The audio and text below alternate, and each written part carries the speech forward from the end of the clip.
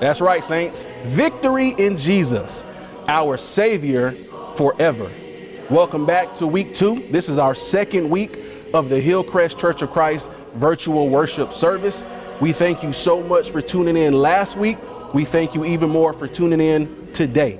Grab a pen, grab some paper, take some notes. You are in for an awesome word from the Lord. I'm gonna trade my earthly home for a better one, bright and fair.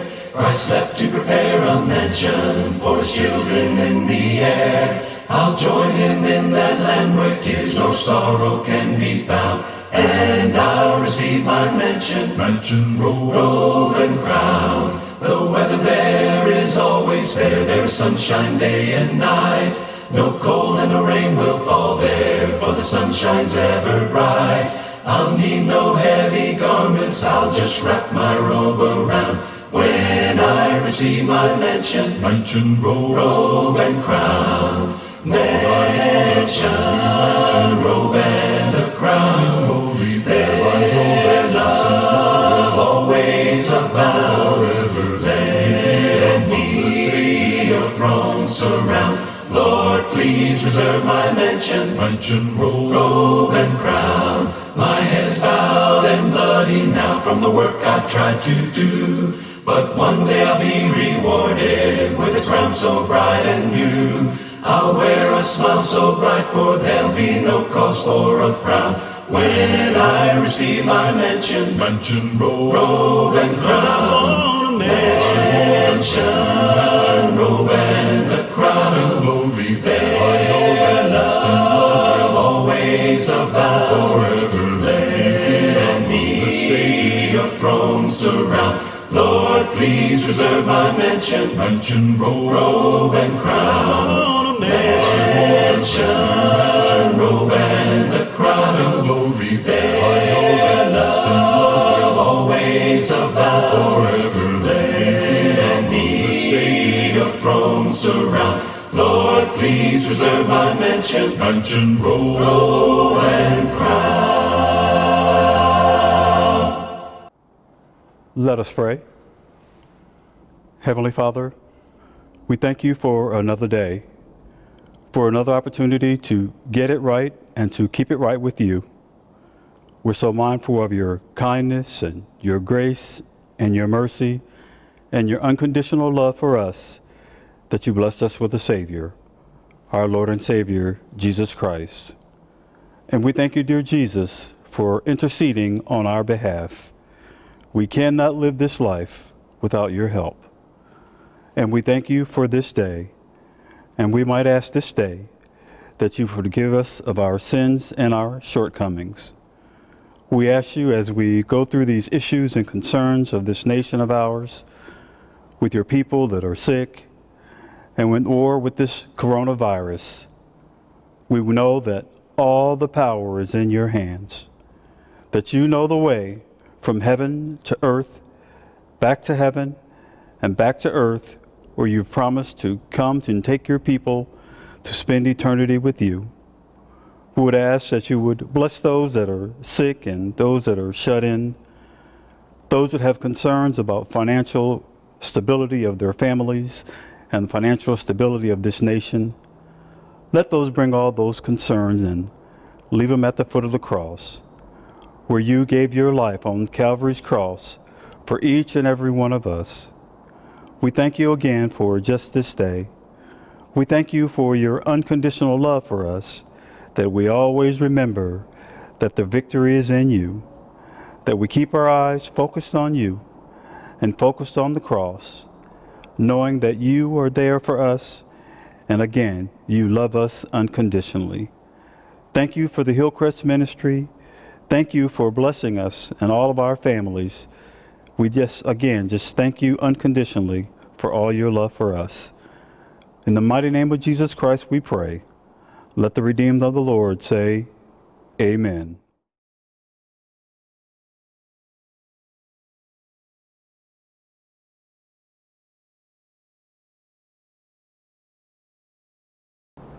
The scripture for this morning is Matthew 6, verse 33 to 34, NIV version.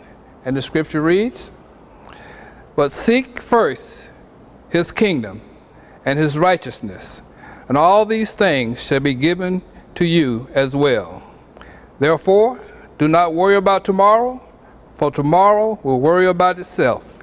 Each day has enough trouble of its own." Every praise is to our God, every word of worship with one accord. Every praise is to our God.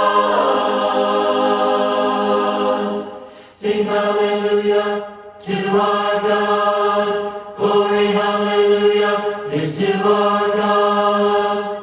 Every praise is to our God. Every praise is to our God. Every word of worship with one accord. Every praise is to our God. Sing hallelujah to our God. Glory hallelujah is to our God. Every praise is to our God. God my Savior, God my healer, God my deliverer. Yes, He is. Yes, He is. God my Savior, God my healer, God my deliverer. Yes, He is. Yes, He is. God my Savior, God my healer, God my deliverer. Yes, He is. Yes, He is. Every praise is to our God. Every word of worship with one accord. Every praise is to our God. Sing hallelujah to our God. Glory hallelujah is to our God. Every praise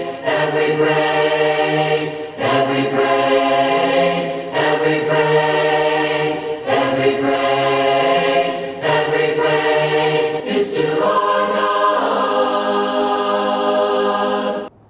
And now a word from the Lord. It was read into your hearing Matthew chapter 6, verses 33 and 34. But let me back up just a little bit because I need to give you a few additional scriptures that tie directly into the word for this morning.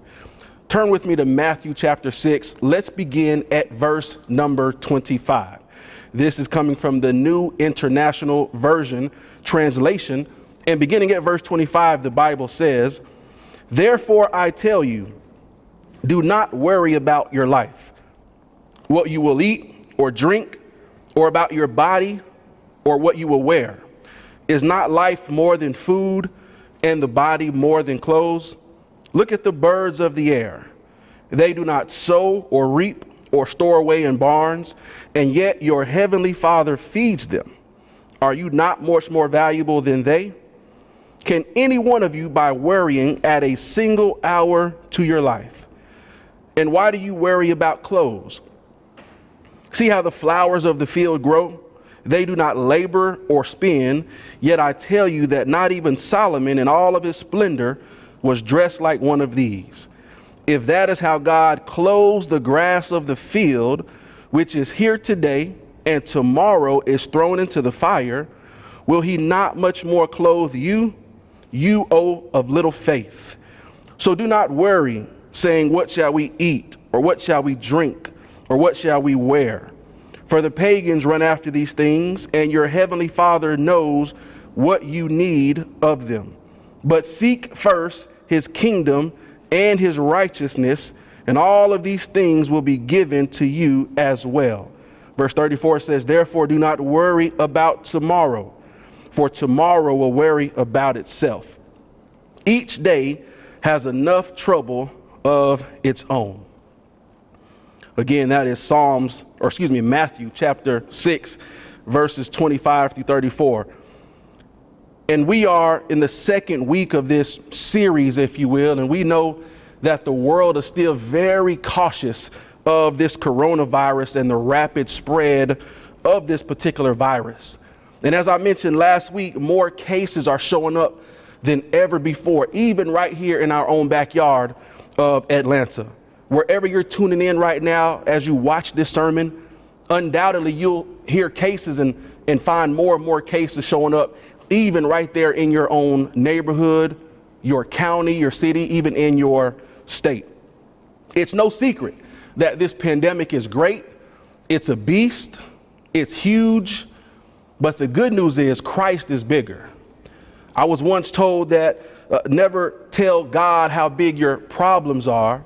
Tell your problems how big your God is.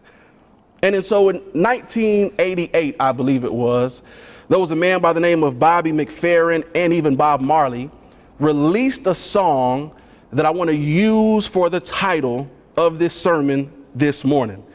And that title is nothing more than Don't Worry, Be Happy. Even inside of your homes right now, look at your husband and your wives and your kids and tell them, don't worry, be happy. And I think this is a perfect title because far too many times we're too busy worrying about things that many of the times we can't even change. We just worry about things oftentimes for no reason. And in fact, in that very song, there's a line that says, in every life we have some trouble, but when we worry, you make it double. And so I think it's apparent that when these things happen in our lives that cause us to worry, it can create even more trouble for us the more that we worry about it. Now, I'm not here to downplay the severity of this situation. I'm not here to say don't take this coronavirus seriously. What I am here to say is that we are worrying about something that God already has under control. God is already in the healing business. God is in the blessing business. And so the things that we worry about, God is already in control of. In fact, I would even venture to say that worrying has done more damage to people than a virus could ever do. I would even say that worrying occupies more time throughout most of the day that we have. Worrying can add so much stress. Worrying can add so much weight to our shoulders, so much unnecessary stress that we carry. But watch this. Far beyond its psychological effect is how the Bible describes worrying to be a sin for the child of God. Worrying is almost equivalent to saying, Lord, I know you mean well by what you say, but I'm just not sure that you can pull it off. And you'll find out in today's lesson that worrying, in fact, is the opposite of trusting God. And so since worrying is, if we could be honest, such a major part of our daily lives when it shouldn't be, but it is, let's be honest, let me tell you today 3 things about this idea of worrying. The first one is I want to teach you, I want to show you exactly how worrying is developed. I also want to show you how worrying is described according to the text. And then here's the good news. I want to end with how worrying could be defeated by the people of God. How it's described, how it's developed, how it can be defeated. Let's get right into the text. Let's get right into the first point. The first thing is how worrying is truly developed. Quite often we find ourselves worrying about matters that we don't need to worry about at all. In fact, let me give you some numbers here on the screen so that you can see them. 40% of the things that we worry about typically never even happen. 30% of the things that we worry about are things that occurred in the past and that are long gone. 12% of the things that we worry about typically is over health issues. 10% of what we worry about is considered to be over petty stuff. And then finally, 8% of the worrying that we do, people say, are over real legitimate issues. I feel like we're spending far too much time on Anxiety Avenue and far too much time on Worrying Way, and we need to spend some time on Trusting Terrace. Some of y'all missed that one. Now, back in our text, we see that this idea of worry, and here's how it's developed. According to the Bible, worrying is developed by thinking. Now, let me let that pause for a quick second for you. Simply by thinking is what typically will cause some worrying. Let me give you the Bible to how I know that is true. If you look at verse 25 again, the Bible says, "Therefore I tell you, do not worry about your life and what you will eat and drink, or about your body and what you will wear. Is not life more than food, and the body more than clothes?" So worrying happens when we begin to think, or if I can say this word, overthink certain things or certain situations. Let me give you an example. As soon as we heard about this pandemic coming, especially to Georgia or wherever you are tuning in from, we rushed to the grocery store, we rushed to the aisles, and we took all the bread, and we took all of the chicken and all of the toilet paper. Even to this day, you can't find toilet paper anywhere in your local grocery store. Why? Because we started to think about the worst case scenario, and it caused us to begin to worry. It caused us to begin to think, well, what if we run out of food at home? And what if we run out of toilet paper? And what if we run out of all of the necessities of life at home? And that thinking caused you to begin to worry. What are you saying, Brother Salary? That worrying is developed by thinking, or in all honesty, in overthinking certain situations. Then in verse 25, it talks more about how we're too busy trying to expand our wardrobe. We're too busy worrying about the clothes that we have and looking nice and making sure we have all of the things we want. And not just us, but sometimes even our own kids. We're too busy trying to focus on little Johnny, making sure little Johnny has every single thing he needs so that he can fit in with the people at school.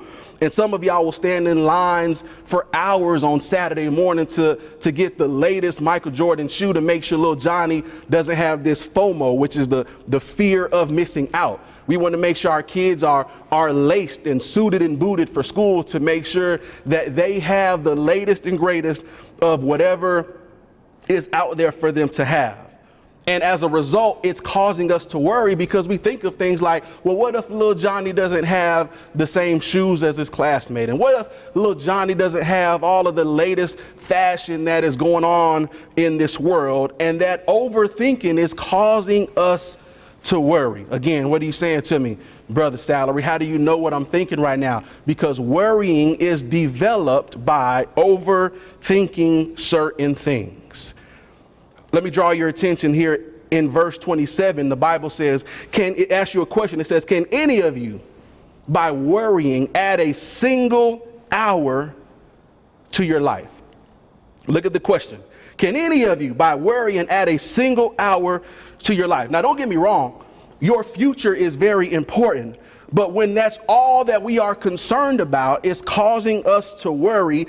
And that worrying becomes a problem because worry has the potential to divide the mind and multiply your misery. Worrying has the potential to subtract from your happiness, but it never adds to it. And so all I'm here to offer to you this morning is that worrying is overrated. It's unproductive. All it is doing is distracting you from the bigger picture, which is God. What am I saying to you? It does nothing good to you. Worrying is developed by overthinking. And so you might be saying, all right, Brother Salary, I get it. If this idea of worrying is developed by thinking or overthinking, well, how is it described in the Bible? And let me give you some Bible. Here's your second point. Here's the second idea under this title of Don't Worry, Be Happy. We've already talked about how worrying is developed. Now let me show you what the Bible, or how rather, the Bible describes this thing called worry. Here in the text, if you read, Jesus describes worrying in three different ways. I don't want you to miss this. In three different ways Jesus is describing what worrying is or does to the person. Here's the first one that he describes. Worrying is unbecoming. Let me just pause here for a second because I really need you to write that down. Text it in your phone, write it on your notes, whatever you have to take your notes on. I need you to understand that worrying is described in the Bible first by being unbecoming. In other words, it's inconsistent, or it doesn't mesh well with your faith. So if you look again back in verse number 25, it says, is life not more important than food, and the body more important than clothes? What I gather from this is, if God provided life, don't miss this point. If God is the one that provided life, will he not provide the necessities that life has to, that life requires? Let me give it to you again. If life is created by God and God knew everything he was doing when he created life, who are we to think that he might have left out some of the important details that fall under this thing called life? Do we really believe that God would create something so major and then forget about some of the minor details about clothes and food and things that we constantly worry about every single day? So I'm here to tell you that worrying is unbecoming. Now, the second way that it's described in the Bible is it is described as being unnecessary. All right, don't miss this. Worrying is not only described as being unbecoming, but it's described as being unnecessary. And I'm going to show you that right now. If you look at the text in verse number 26, the text says, look at the birds of the air. It says they don't sow, they don't reap, they don't store away in barns, and yet your heavenly Father feeds them. Then it asks the question, are you not much more valuable than they? Talking about the birds. And so what am I talking about here? Worrying is unnecessary because all of the things that we worry about in life, we read that God will supply all of our needs. Let me give you an example because I need to make it realistic to you. In the salary household, in my house, the kids never have to wonder or worry about where their next meal is coming from. All right, don't miss this. I'm trying to give you this analogy. They never have to wonder where the next meal is coming from. Don't miss this point, because they trust their father to take care of the necessities. All right, don't miss this. And they never have to wonder where their clothes are coming from because they trust my wife to take care of the clothes and the shopping. And so what I'm saying to you is that my three kids never have a worrying thought enter their mind because of the trust that they have in their father. And so I'm trying to speak to someone right now. All of the things that you're worrying about, your father already knows the needs that you have. And he'll take care of every single thing that you have. So there is no need to worry. What am I saying to you? Like Bob Marley said many years ago, don't worry, be happy. So not only is worrying unbecoming, not only is it unnecessary, but the third way that the Bible describes it is as unproductive. This is the part I like. Don't miss this. Worrying is unproductive. And again, in verse 27, the great question was asked, can any one of you, can anybody out there add a single hour to your life by worrying? All right, I'm trying to show you how it's unproductive. And so you can worry about things, but it doesn't do anything productive for you. Let me ask you, have you ever seen these mice or these gerbils that get in the wheel in their cage and they just spin and spin and run all day long? Seems like for hours they just spin in this wheel that they have in their cage. And when it comes to worrying, it's the same analogy or the same thing for us. We can do it all day long, but at the end of the day, you didn't accomplish anything by worrying. Just like that mice or that mouse, or that gerbil can run all day, but at the end, they didn't leave from that same position they were in. It's almost like they're just going in circles. And the same is true for us. So I'm here to remind you this morning that worrying is truly unproductive. It'll wear you tired. It'll wear you down. You'll be sick to your stomach at the end of the day, focusing and worrying about things that you and I don't have the ability to change anyway. So I need you to understand that the Bible describes worrying to be unproductive, to be unnecessary, and also to be unbecoming. Now let me give you the good news. Here's the good news. Here's what you've been waiting on. I've already told you how worrying is developed, and that's by overthinking.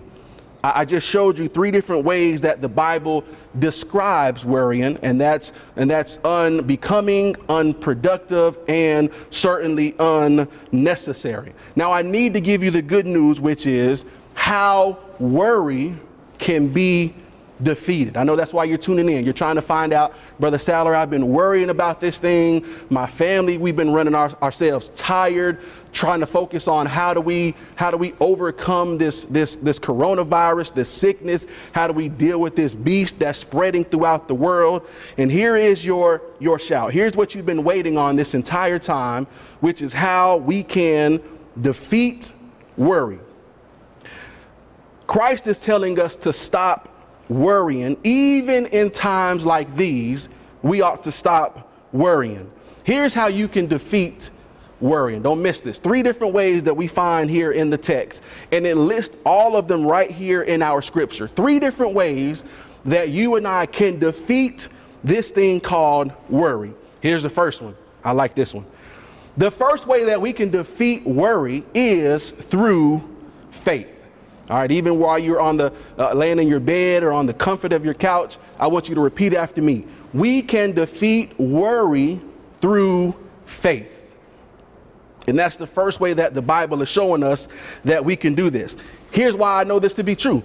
Look at how Christ described those folks that worry. Don't miss this. In verse 30, it says that if that is how God clothes the grass of the field, which is here today and tomorrow is thrown into the fire, the Bible says, will he not much more clothe you? Then it says, O ye of little faith. And so how do we defeat worry, Brother Salary? The first way is through faith. You have to have faith. Why? Because if you are too busy worrying about things that are stressing you out, then you don't have time to exercise the faith that we all should have in Christ. So the first principle, the first idea to defeating this thing is called having faith. Here's the second way that we can defeat worrying, and it is through prioritizing your life. Don't miss this point. We have to prioritize what's important in our life. If the worrying that we are doing is taking precedence, is number one in our lives, then you don't have time to focus on anything else. And I'm going to show you how the Bible says the one surefire way to defeat worrying is through prioritizing your life. Look at verse 33. Verse 33 is one of the famous verses we can all probably quote. And it says, but seek ye first the kingdom of God and his righteousness, and then all of these things will be added unto you. Look at the very first part of that verse. But seek ye first. And so the Bible is reminding us that with all of the worry that's going on in the world, your first priority needs to be seeking God and his righteousness. I understand it's a scary time that we're living in. I understand that it's a time of uncertainty. I understand that even sometimes your own neighbors, your own coworkers, maybe many folks in your own family have come in contact with this coronavirus. And it's a time of nervousness and anxiety. I get it. But the Bible is saying, amidst of all of the stuff that's going on in the world, the Bible says, seek ye first. In other words, all of the stuff that you're focusing on, the very first thing should be seeking Christ and his righteousness. And I love that when you prioritize things in your life, you'll notice that every single thing else fails in comparison to Christ. And what you'll notice is when you prioritize with Christ being number one, the Bible says all of these other things will be added unto you. So I need you to understand that when it comes to defeating this thing called worry, you have to do it through faith. You have to put Christ first, But here's the last way that we can defeat worry. The last and final way is by focusing on the now. Don't miss this. Focusing on today. Don't worry about what next week will bring. Don't worry about what tomorrow will bring. Don't worry about when your job is going to let you come back into work. Don't worry about when them kids are going to leave your house and stop eating all your groceries. The Bible is saying worry about today. Here's how I know that to be true. Verse 34 says, therefore do not worry about tomorrow, for tomorrow will worry about itself. Then it says each day has enough trouble of its own. So while we're so focused on what will happen tomorrow, we're missing the opportunity to focus on God today. I don't want you to miss that. Don't focus on what will happen in the next 24 hours. Focus on the time that Christ has given us right now. The Bible is saying tomorrow already has its own set of problems that we'll have to deal with when we cross that bridge. But while we have today, focus on what we can do today to defeat the worry. Let me end this sermon by saying this. When we focus on the problem, what tends to happen is that we lose focus on the problem solver. And Christ is already here and in control of every single thing that's going on. I told you last week in the first virtual worship service about the cause and the cure. And I told you the reason why this thing is happening is, according to the Bible, we have sinned and committing evil acts against Christ. And so that's the cause. I told you the cure is returning back to Christ. And so when it comes to this problem that we're facing, if we focus on the problem, then we're not focusing on the problem solver. And this thing will never get any better than what it is now. Again, as I mentioned to you earlier this morning, Bobby McFerrin and Bob Marley once said, don't worry, be happy. They said in every life we have some trouble, but when you worry, you make it double. Saints, I need you to understand that according to the Bible, it talks about how worrying is developed, which is through overthinking. It talks about how worrying is described, which is unbecoming, unproductive, and unnecessary. And then it talks about how worrying is defeated, and that's through having faith, through putting Christ first, and through focusing on today. Even in times like today, we need to have a spirit of don't worry, be happy.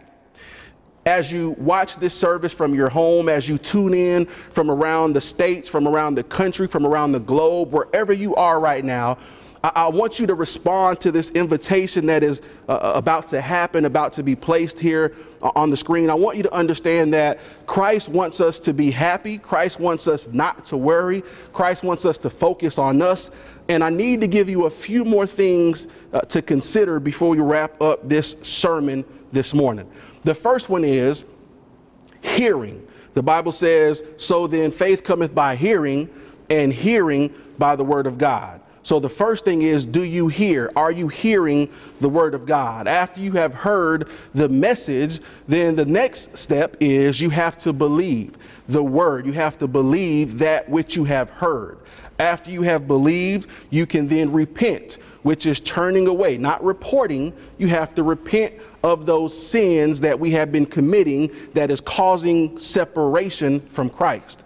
After we have heard, believed, repent, now we're ready to confess that Jesus Christ is the Son of God, and then we can baptize you even today. Yes, even as you are at home in your pajamas, sitting on your couch, we have made provisions for you to be baptized today. You have to hear, believe, repent, confess, and be baptized. And after you are baptized, the Bible says you will remain, or you shall remain steadfast even unto death. That means staying involved. That means staying active. That means staying faithful. That means not falling by the wayside, but staying committed to seeking his face daily. Saints, if you're tuning in right now and you are in need of prayer, I want you to understand that we have some options available for you to get prayed for. Like I told you last week, maybe you're currently going through a difficult time and you need someone to pray for your situation. Maybe you have been let go from your job. Maybe your pay has been cut. Maybe things in your household are starting to become uneasy and you just stand in the need of prayer. We want to pray for you and with you today. If you're subject to the invitation, if you realize that through this message, you realize that you stand a guilty distance from Christ and you want to make today the day that you get yourself together and right with Christ, we can even make that happen for you today. If you're in need of prayer, I want you to know that you can call the church. Call Hillcrest Church of Christ, and that number is 404-289-4573. And you can select option 4. When you select option 4, it rings directly to the elder's phone. And we have elders that are standing by ready to take your phone call for your prayer request today. You can also text your prayer request to 678-492-0769. If you don't want to pick up the phone to call, text your prayer request and one of our elders that is standing by will call you back and pray with you and for you on the phone. And as I mentioned earlier, if you subject to the invitation and you're ready to put on Christ in the watery grave of baptism, you'll be happy to know that we have elders at the building right now. They will be able to assist you between the hours of about 10, about now through about 2 o'clock p.m. And they are able to baptize you today. I told you folks last week, this is a very serious pandemic, but we know who we put our trust in. Don't let another day go by without getting yourself right with Christ. Make sure you call today so that we can pray for you and or baptize you today. And remember, God loves you. And Hillcrest loves you too. Just as I am without one plea, but that thy blood was shed for me, and that thou bidst me come to thee.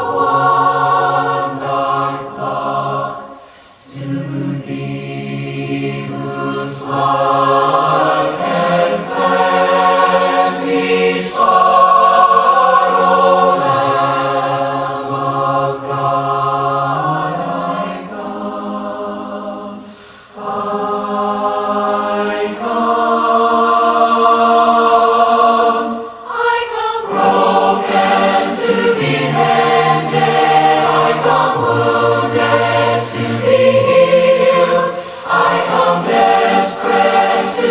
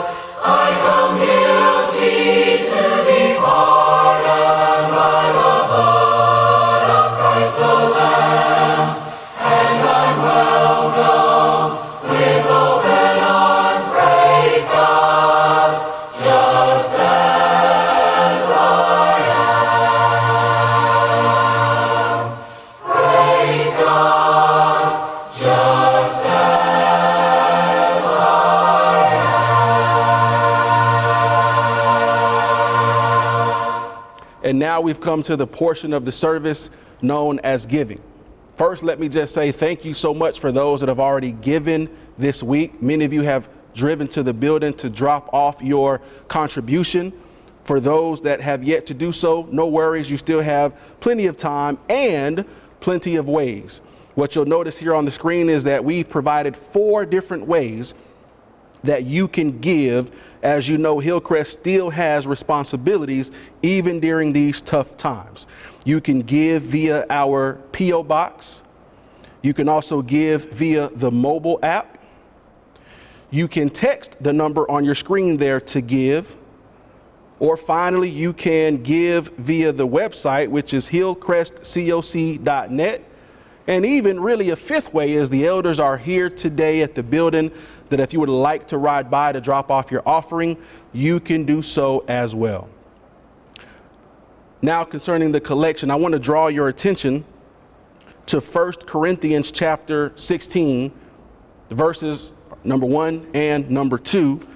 The Bible says, "Now about the collection for the Lord's people, do what I told the Galatian churches to do.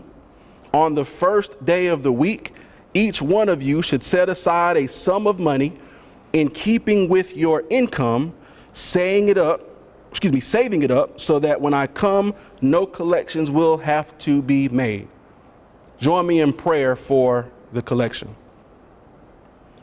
Father God, we are so thankful that you have allowed us to have an income, to have money, to have funds coming in so that we can take care of our household, our families, and ourselves and the necessities of life.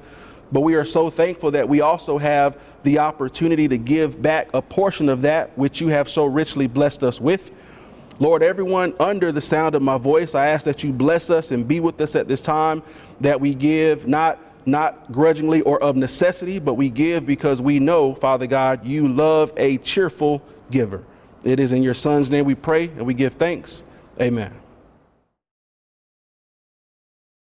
Alas, and did my Savior bleed, and did my sovereign die?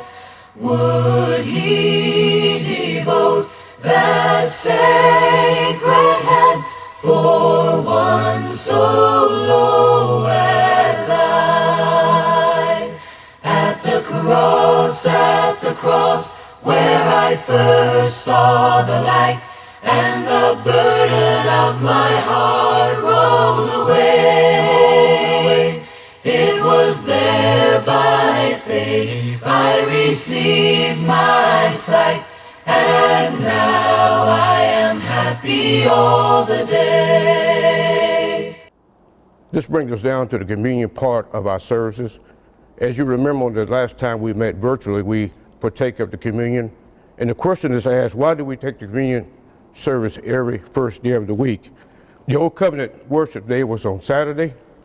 The New Covenant worship day is the day Jesus was raised from the dead, which was Sunday. On the first day of the week, we are able to remember the Lord's death until he comes. This is why we take the Lord's Supper. I want you to read with me, if you were able to, Matthew chapter 23, verses 23 to 28. The Bible says, "For I received of the Lord, which also I delivered unto you, that the Lord Jesus, the same night in which he was betrayed, took bread. And when he given thanks, he broke it and said, Take, eat, this is my body, which is broken for you. Do this in remembrance of me. After the same manner also he took the cup, when he had supped, saying, This cup is the New Testament in my blood. This do ye often as you drink it in remembrance of me. For as often as you eat of this bread and drink of this cup, ye shall show the Lord's death until he comes. Wherefore, whosoever shall eat of this bread and drink of this cup of the Lord unworthy shall be guilty of the Lord's body until the Lord come." Listen to Paul's address in regard to the Lord's Supper. "But let a man examine himself. So let him eat of this bread and drink of this cup. For he that eateth and drinketh unworthy, eat and drink it damnation to himself, not discerning the Lord's body." Will you pray with me at this time for the loaf and the cup?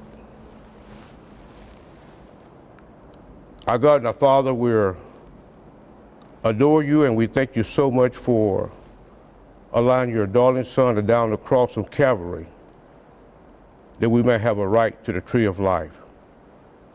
Thank you so much for the death, burial, and resurrection. After that, we're recipient of the gospel that allows us to be recipients of grace, love, mercy, and acceptance, and forgiveness and salvation. Father, we thank you so much for the body that was hung on the cross that represents the church. We thank you so much for the blood that was shedded on our behalf. That same blood that we contact through baptism that washes away our sins. That same blood that we're recipients of that allows us to walk in the light as he is in light. We have fellowship one with another.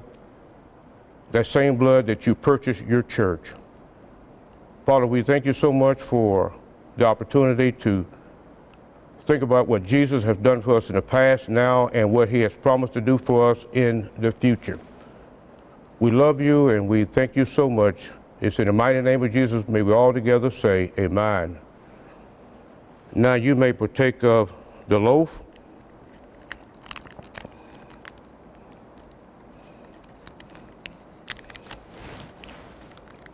And now you may partake of the cup.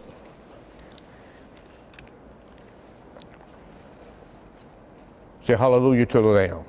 God is an awesome God. He reigns from heaven above with wisdom, power, and love. Our God is an awesome God. Our God is an awesome God. He reigns from heaven above with wisdom, power, and love. Our God is an awesome God. Our God is an awesome God. He reigns from heaven above with wisdom, power, and love. Our God is an awesome God. Our God is an awesome God. He reigns from heaven with wisdom, power, and love. Our God is an awesome God. Saints, thank you so much for tuning in this morning. This was our second Hillcrest Church of Christ virtual worship service.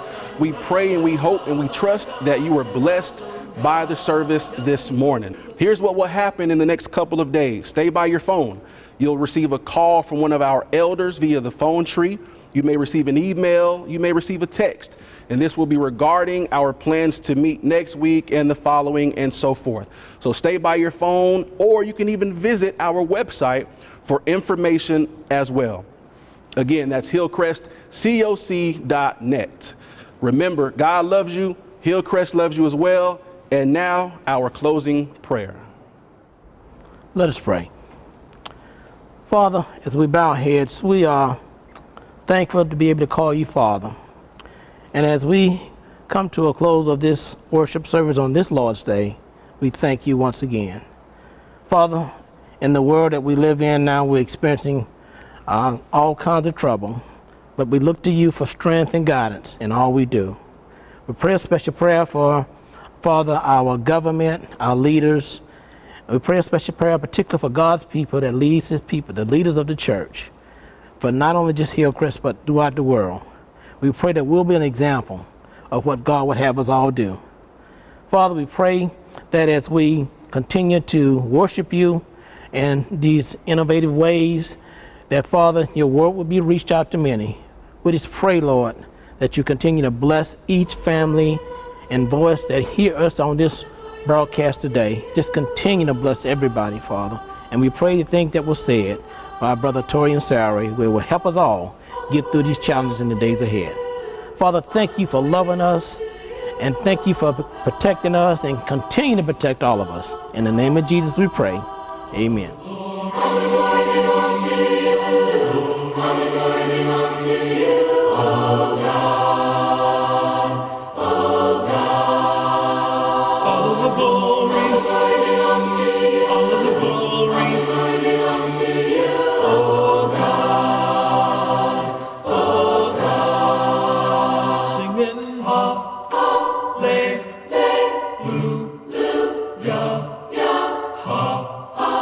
Hallelujah.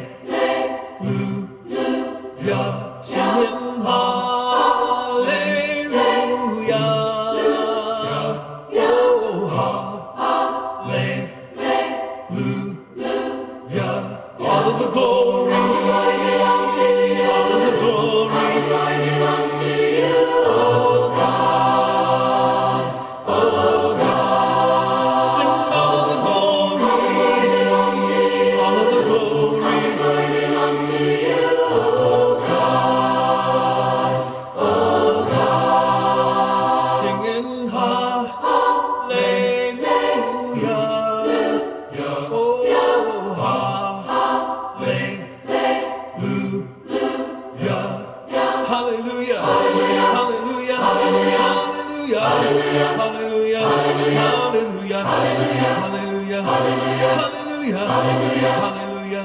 You're the glory in the beginning. You're the glory from the start. You created us in your image, and your spirit lives in our hearts. You're the Alpha, the Omega, the beginning and the end. How you love us, every one of us. What an awesome holy friend. Your glory washes over us, and you change us.